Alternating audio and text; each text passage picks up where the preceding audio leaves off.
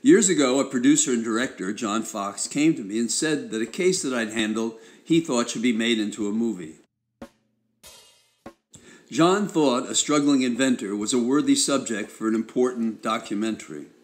Consider this sample. It's one of the most important things I've ever done in my life to help this man bring forth the technology. Jon and I have answered questions about the flick.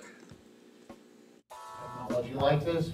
I don't think you said it in the film, but you said it on stage in other clips of, the patent office is not set up to really find innovation.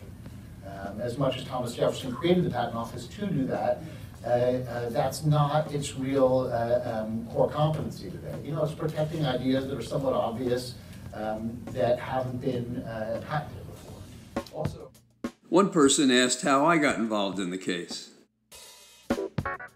Doing sort of. Well, I'm kind of an Irishman who says this is a private fighter, can anybody get in?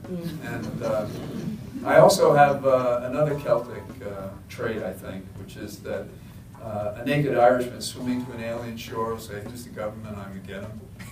And I'm a little more complicated than that because I was a federal law clerk and I'm a recovering federal prosecutor from New York in lots of mob and drug cases and stuff like that. And so, and I come from the South Bronx, so I have this notion that justice is a coincidence of the system, not a consequence of it. And so you have to fight to make it a coincidence in the individual case that you're handling. You have to use all the pressure points. And if whomever it is who's denying you justice thinks they can hide behind an institution, you have to take them out of that, attack them personally, and show their bias, show their prejudice, show their incompetence, and let everybody see it. We hope you'll get a chance to see this in a movie house near you real soon.